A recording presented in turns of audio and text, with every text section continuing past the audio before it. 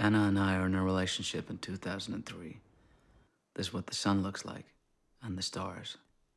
This is what it looks like when we eat, when we tell each other the stories in our heads. I was born in 1965. Anna was born in 1971. This is what the sun looked like. Her pets, her parents. She had 3 serious relationships. She left all of them. I had 4 serious relationships. I left them too, or let them fall apart. We didn't go to this war. We didn't have to hide to have sex. Our good fortune allowed us to feel a sadness that our parents didn't have time for, and a happiness that I never saw with them.